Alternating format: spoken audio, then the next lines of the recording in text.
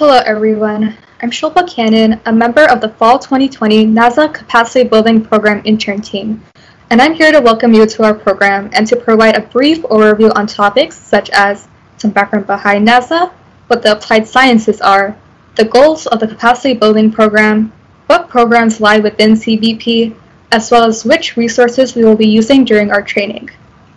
I first wanted to thank you all for joining us for these next 2 weeks.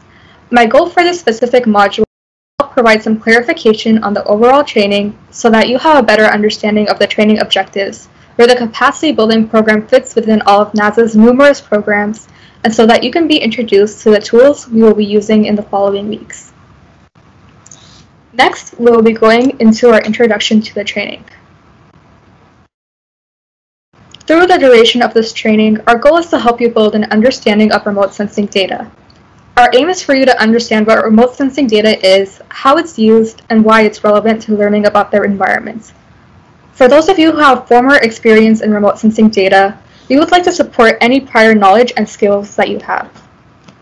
We will also supply information on Earth science and NASA careers for those of you who are interested in applying these skills in future opportunities. Providing insights into the applied sciences is also one of our objectives so that you can understand what the capacity building program is, the role it plays, and what other relevant organizations exist within CBP. Finally, we will help you in developing a foundation to conduct further learning on, so that all of the knowledge that you gain during these next few weeks will go beyond the length of the training program. Additional core concepts we would like to cover include learning how satellites are used to study the Earth, understanding how remote sensing data from satellites are used towards urban heat, urban flooding, and urban canopy research, learning more about today's environment in a historical and social context, and NASA's Earth observational data accessibility. Finally, some specific learning objectives that we would like to target include being able to define remote sensing and the role it plays in environmental reform, understanding how Earth observational data is in multiple geographies, and how to access and apply Earth observation data within local communities. Next, we will talk a little more about the applied sciences and the capacity building programs. NASA stands for the National Aeronautics and Space Administration. When most people think of NASA, they picture moon landings, rocket ships, and astronauts. But there's a lot more to NASA outside of space technology and exploration, and many people don't know that NASA has used the vantage point of space to study the Earth since NASA began. NASA's mission is to discover and expand knowledge for the benefit of humanity. It began operations on October 1st, 1958, and to this day has 10 centers and 6 facilities around the country, with its headquarters in Washington, D.C., as you can see on the map. All of us involved in this training are based out of Langley Research Center in southeastern Virginia, but we are all actually located all over the country because we are currently working remotely. NASA is composed of 5 mission directorates. This includes science, human exploration and operations, space technology, aeronautics research, and mission support. The Science Mission Directorate uses the vantage point of space to understand our planet, other planets, solar system bodies, the interplanetary environments, the Sun and its effect on our solar system, and the universe beyond. It contains several divisions such as the Earth Science Division, which I'll go further into later into the next slide. The Science Mission Directorate explores the answers to really big questions such as how does the universe work and what are its origin and destiny? How and why are the Earth's climate and the environment changing? And are we alone? Within the Science Mission Directorate, the Earth Science Division uses the vantage point of space to study the Earth and understand answers to fundamental science questions related to understanding our planet as a system.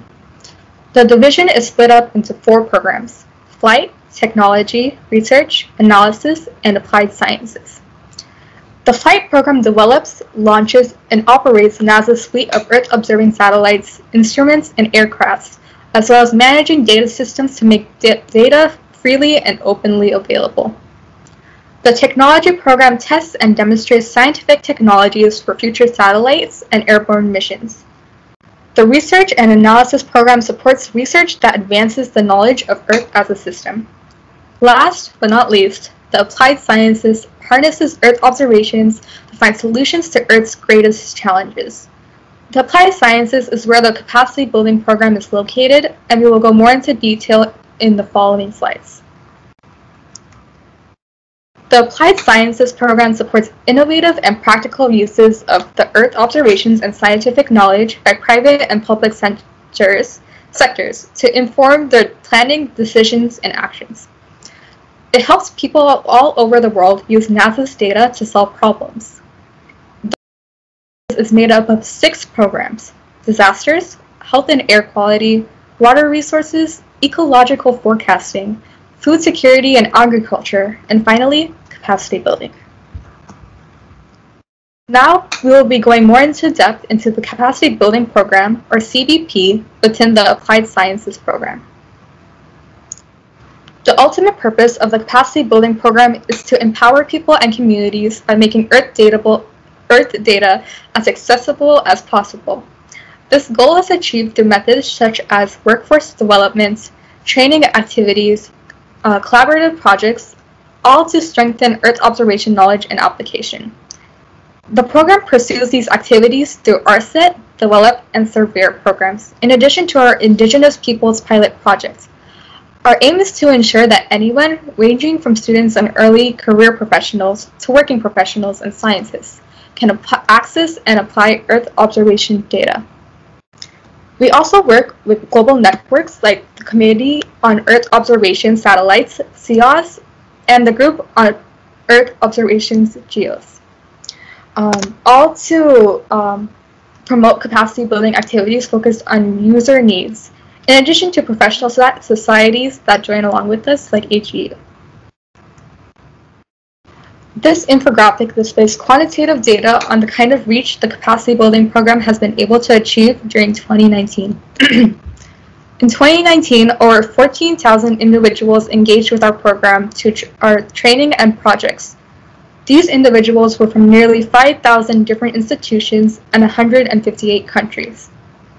On the pie graph on the left, you can see the sectors these organizations fall within, with the biggest sector being academia, which includes both faculty and students, and with the next 3 biggest sectors being federal government, private for-profit businesses, and nonprofits or NGOs. And if you're interested in learning more, the link to the 2019 annual report is at the bottom and also available on our website. Now, I will go more into detail about our elements. RSET, or the Applied Remote Sensing Training Program, offers online and in-person trainings, although during COVID-19, just the online trainings. RSET provides remote sensing training that builds the skills to learn how to use NASA Earth science data application models. Its target audience covers policymakers, non-governmental organizations, and other applied science professionals. However, all of these trainings are free and open for anyone to participate in, and all training material are archived and available on our website. RSET offers live webinars that are thematically focused on topics like the remote sensing of urban heat islands or the remote sensing of flooding, and these are offered at varying levels of depth from our introductory levels to advanced. They also offer a self-paced remote sensing fundamentals training. Here, we have a curated list of RSET trainings that may be of interest to you. This is just a small subset of the training resources available on the website. One training that recently started was on urban heat islands, and another upcoming webinar is on NASA's Black Marble Night Lights data. Training covers thematic topics like flood disasters, water quality, air quality, land cover classification, and so much more that is also available on the website. As mentioned before, please feel free to have fun and explore these links afterwards. Next, we will go more into the workforce development side of CBP, Develop. Develop addresses environmental and public policy issues through feasibility research studies that apply satellite data to community concerns around the globe. Develop partners with a broad range of organizations at a local scale to integrate freely available NASA Earth observations into their decision-making processes. These projects are just conducted in 10-week terms where programs focus on building the capacity to use Earth observations in its participants. Participants are students, recent graduates, early career professionals, and transitioning career professionals, really anyone over 18. These projects are conducted under the guidance of NASA, partner organization science advisors, and mentors.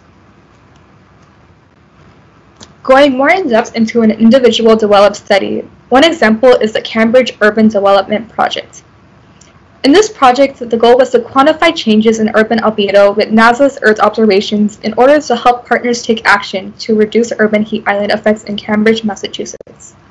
Specifically, the team used MODIS data to calculate changes in albedo, and this information was used to map temperature hotspots to create an interactive ArcGIS dashboard. The study found that albedo increased slightly across the city and that the mean summer nighttime land surface temperature actually had a non-significant increase between 2003 and 2019. Above is a link to the Develop website if you're interested, as well as other useful links to past projects, the interactive mapper, YouTube gallery, and GitHub repository if you're interested. Finally, if you're interested in becoming a part of the 2021 summer team, here's the application and term dates, in addition to a link for more details on the program. Finally, the last element of CBP is Surveyor, which uses the tagline of connecting space to village.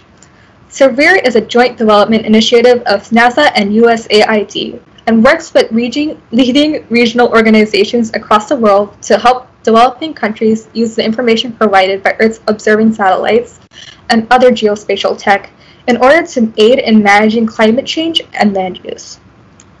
Surveyor empowers decision makers with tools, products, and services to act locally on climate-sensitive issues such as disasters, agriculture, water, ecosystems, and land use. Using a service planning approach, Surveyor co-develops geospatial services, tools, data, and training resources. Two Surveyor resources I'd like to highlight are seen on the right. The Service Planning Toolkit, which is a guide, I'll put it up right here, a guide for designing, delivering, and implementing services, and the SAR Handbook, which shares methods for using synthetic aperture radar data for forest and biomass monitoring.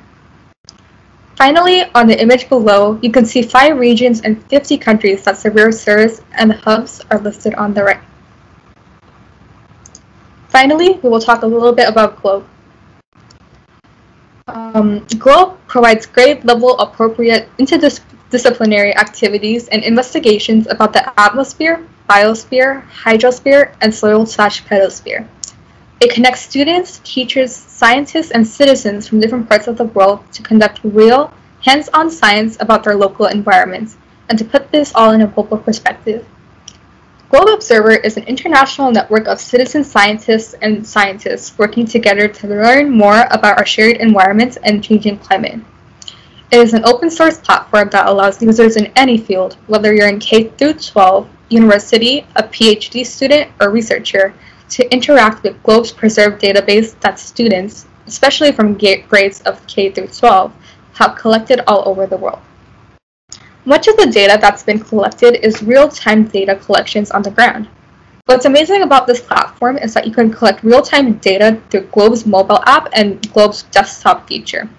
The program has translations in 11 languages, making scientific discoveries much more inclusive and diverse for a person of any background to participate in NASA's Earth observations endeavors. Finally, we will go into NASA's EODIS ODIS Worldview. NASA's ODIS provides the capability to interactively browse over 900 global full-resolution satellite imagery layers and then download the underlying data. This supports time-critical application areas such as wildfire management, air quality measurements, and flood monitoring. You can even access this tool on a tablet or smartphone device, which is generally supported for mobile access to the imagery. We will learn to use this amazing program during our training, so feel free to explore the website at worldview.earthdata.nasa.gov if you would like to explore and become more familiar with it in your free time. Finally, going over the key takeaways. By using satellites to gather remote sensing data, NASA is able to use the vantage point of space to study the Earth. NASA is composed of 5 mission directorates: Science, Human Exploration and Operations, Space Technology, Aeronautics Research, and Mission Support. The Applied Sciences program, which is a part of the Earth Science Division within the Science Mission Directorate, supports innovative and practical uses of Earth's operations. The Capacity Building Program, or CBP, within the Applied Sciences program, focuses on making the Earth data as accessible as possible through our RSET, Develop, and Surveyor programs, in addition to our Indigenous Peoples Pilot project. Globe Observer is an open source platform that allows users in any field, whether it's a student in K-12, a college/university student, a PhD student, or researcher, to interact with Globe's preserved database.